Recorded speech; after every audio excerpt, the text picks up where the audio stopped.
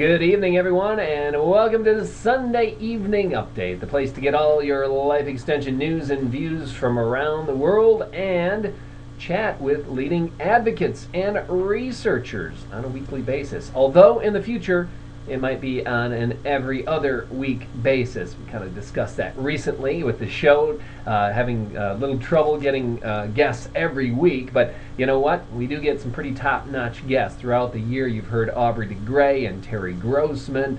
I could go down an entire list of famous and well-known people that have been on the Sunday Evening Update. Also, we try to have a little fun here on the show with our snake oil update, and if you stick around after the guest is done, usually we talk about a few things afterwards as well. This is also the most environmentally friendly broadcast on Ustream, lit with LED lighting. Yeah, the studio here, LED lighting. Well, let's get on to the guest for tonight.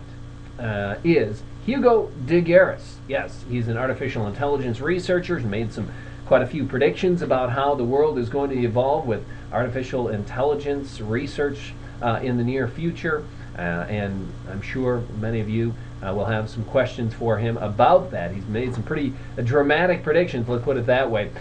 So that'll be coming up in about 10 minutes. We'll be calling him in China. He's a professor of artificial intelligence research at Wuhan. I don't know if that's the right way to say it. Wuhan University in China. So that'll be coming up in just a bit. But first, we're going to get to some news and updates. Like usual, we're going to start out with an update on the Folding at Home team. The longevity meme Folding at Home team is the team supported by the Folding at Home prize, and we're doing great. It looks like we're going to hit the top 100 before the end of the year. Thanks everyone for contributing. Although, you know what? About a week ago, we had over 90 active contributors to the longevity meme team. But now, as you can see here on the graphic, it's only 83.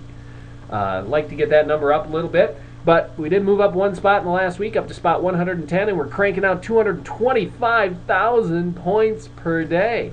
Boy, that's pretty amazing. I mean, we have really come a long way. And I want to remind everyone about the Folding at Home prize, of course, for the third quarter. If you're not folding yet, you can win extra prizes. Yes, the Life Extension Foundation has put up some gift certificates to increase the top prize. The second prize, I mean, we've got $75, $50, $25 gift certificates all the way down to 12th place, a $15 gift certificate in addition to the cash prizes, right? And we've also added a 13th randomly drawn prize. That isn't 13th place, but for anyone who's folding in the third quarter, we are going to randomly draw out of anyone who doesn't finish in the top 12, and they will get the $15 cash prize for 13th place. And everyone who's folding gets a free 6-month Life Extension Foundation membership. Anyone who's folding on the team, and that's 100 people right now, and I did send out a message to all the folders. The catch is that in order to get your free membership to the Life Extension Foundation or the gift certificates, you have to provide your name, address, and email to Life Extension Foundation so they can deliver the magazine to you, so they can mail the gift certificate to you. So that's what we got going on with the Life Extension Foundation and the Folding at Home prize. Keep up the good work. Great job, everyone on the team. How about the Convergence Conference? I signed up. I'm going to be there. I've got my plane ticket bought.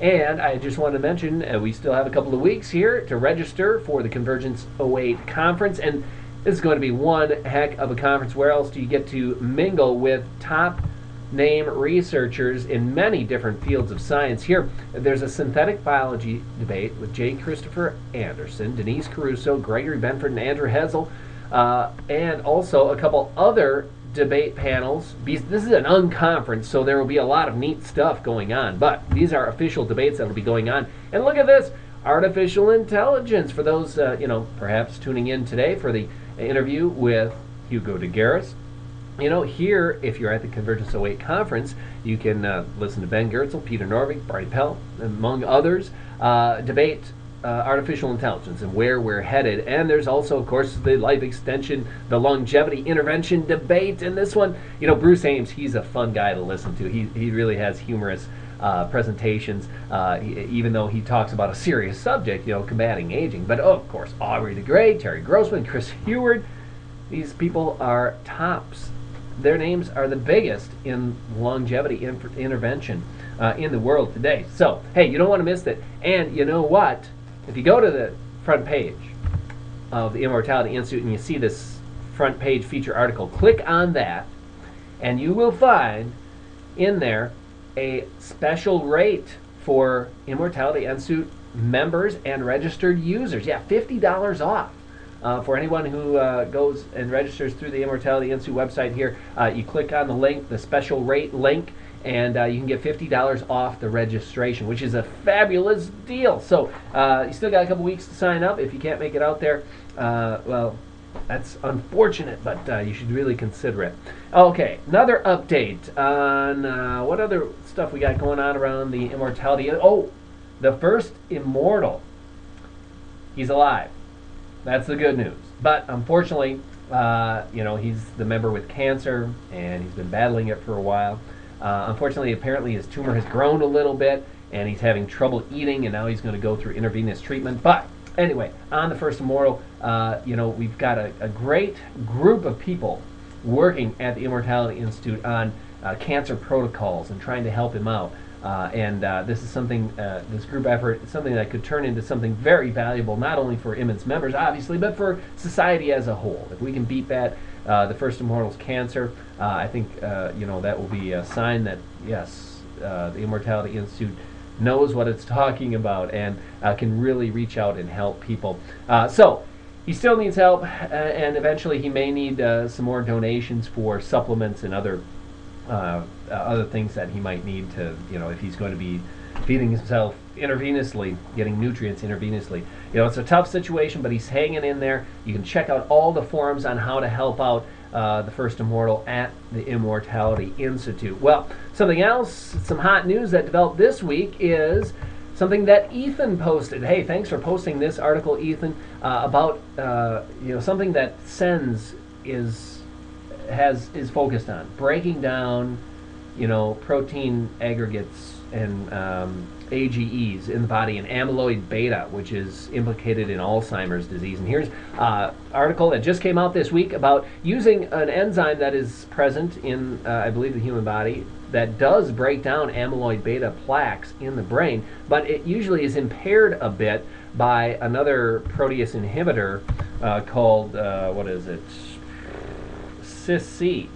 But this enzyme apparently can be unleashed by blocking CISC, and they hope to use this very, I mean, it's an enzyme that's present, that's non-toxic, that can break down amyloid beta, and it's pretty interesting news. You can find it linked on the Immortality Institute front page.